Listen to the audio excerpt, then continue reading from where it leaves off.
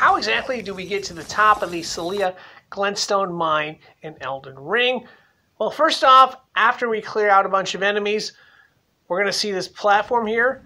We want to do a running jump onto the top left corner, so hold that circle button and then press X while you're holding it. Meanwhile, you're aiming for the top left corner. If we miss that top left corner, it might not work out. But once we get up there, we can clear out a bunch of enemies. And there's also another little tip that one can kick the ladder down at the very top, and that will allow one to climb back up and save a lot of time in the future.